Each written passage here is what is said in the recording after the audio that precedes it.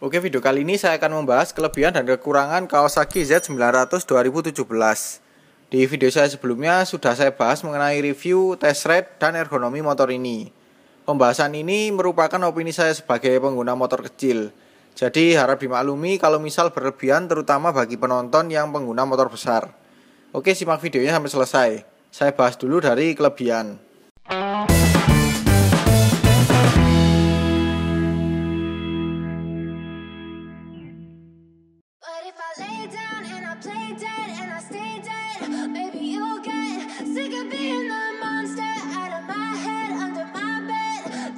Bicara desain, Kawasaki Z900 ini punya garis desain khas saudara-saudaranya yaitu Z series.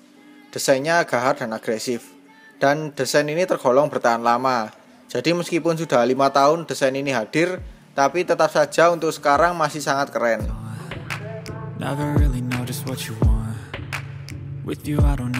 Nah, untuk dimensi motor ini juga menurut saya oke banget ya. Karena Kawasaki Z900 ini punya dimensi yang nggak sebesar dan seberat pendahulunya yaitu Z800. Jadi untuk postur saya yang tinggi 167 cm dengan berat 61 kg masih cukup pantas lah pakai motor ini.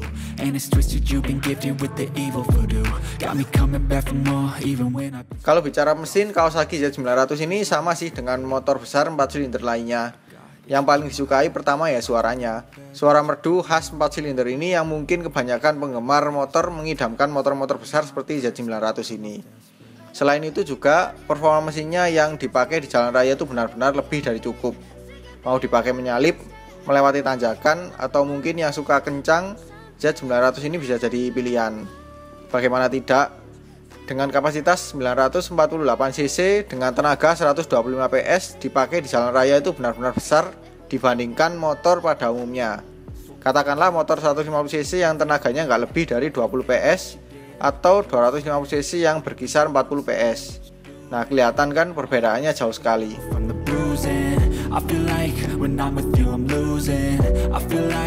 Posisi berkendara Kawasaki Z900 ini layaknya kelas naked atau street fighter, nyaman dikendarai. Pertama dari tinggi joknya yang cukup rendah dengan 795 mm.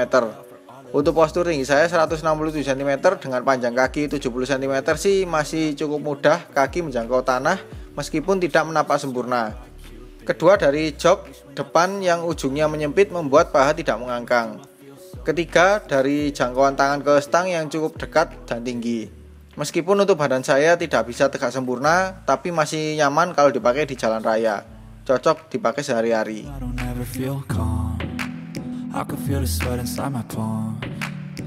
Bicara perawatan, kenapa saya bilang kelebihan? Karena ada beberapa hal yang menurut saya menarik berdasarkan informasi dari dealer dan juga pengguna motor ini. Pertama, meskipun bengkel resmi Kawasaki tidak sebanyak bengkel resmi pabrikan Jepang lainnya, tapi untuk pelayanan perawatan motor besar lebih siap. Apalagi kalau bengkel resminya bukan di kota besar, sangat jarang bengkel resmi selain Kawasaki bisa menangani secara langsung. Nah, untuk Kawasaki ini mekaniknya sudah hampir semuanya bisa menangani motor besar. Jadi nggak perlu repot harus janjian dulu kecuali kalau bengkelnya ramai ya. Lalu harga suku cadang menurut pengguna motor ini juga terjangkau untuk sebuah motor besar. Dan ketersediaan suku cadangnya lebih mudah ya. Karena Kawasaki memasukkan motor ini secara resmi, ya kemungkinan besar mereka juga siap untuk menyediakan suku cadangnya.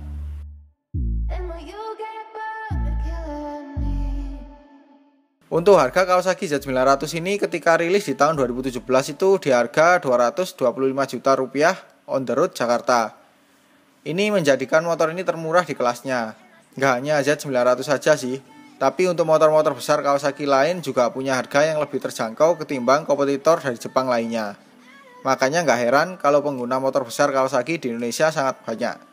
Dan untuk harga bekas Z900 ini seperti pendahulunya juga, harganya itu sangat stabil, bahkan banyak penjual motor ini menjual dengan harga lebih mahal dari harga baru.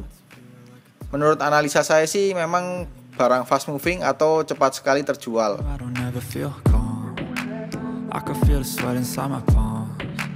Oke, setelah membahas kelebihan, sekarang saya akan bahas kekurangan Kawasaki Z900 2017 ini.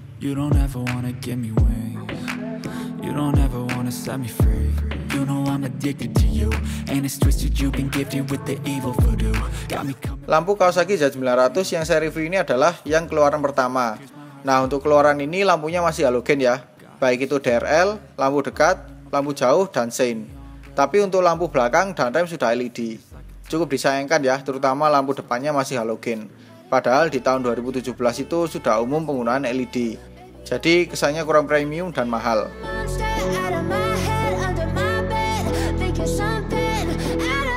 Speedometer Kawasaki Z900 ini menggunakan model full digital dengan negatif display. Namun untuk info yang ditampilkan sih cukup biasa ya, nggak ada yang spesial. Ya mirip-mirip dengan info di motor 250cc lah. Mungkin dari saya yang kurang itu dari speedometer ini adalah penunjuk tegangan baterai sih.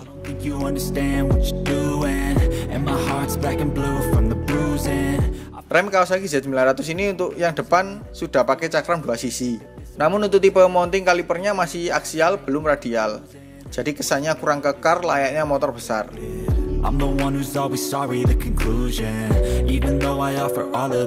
Untuk posisi penumpang Kawasaki Z900 ini kurang nyaman.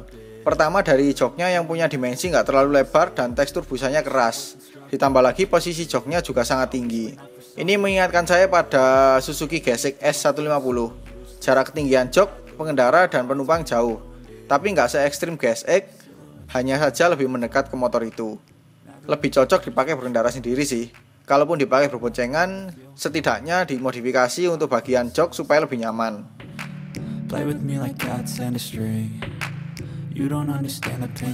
Nah, mengenai konsumsi bahan bakar. Mungkin untuk orang yang terbiasa pakai motor besar sih nggak ada masalah ya.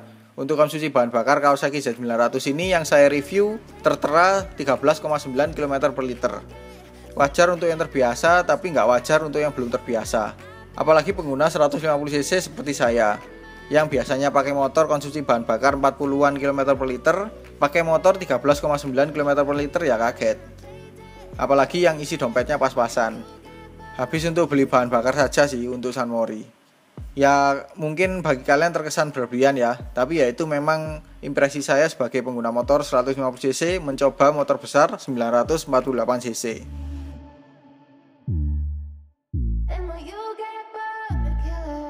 Oke, mungkin itu saja ya video pembahasan saya mengenai kelebihan dan kekurangan Kawasaki Z900 2017. Kalau saya menilai motor ini dari 1 sampai 10, saya nilai 7,5. Alasannya ya sesuai poin-poin yang saya jelaskan tadi.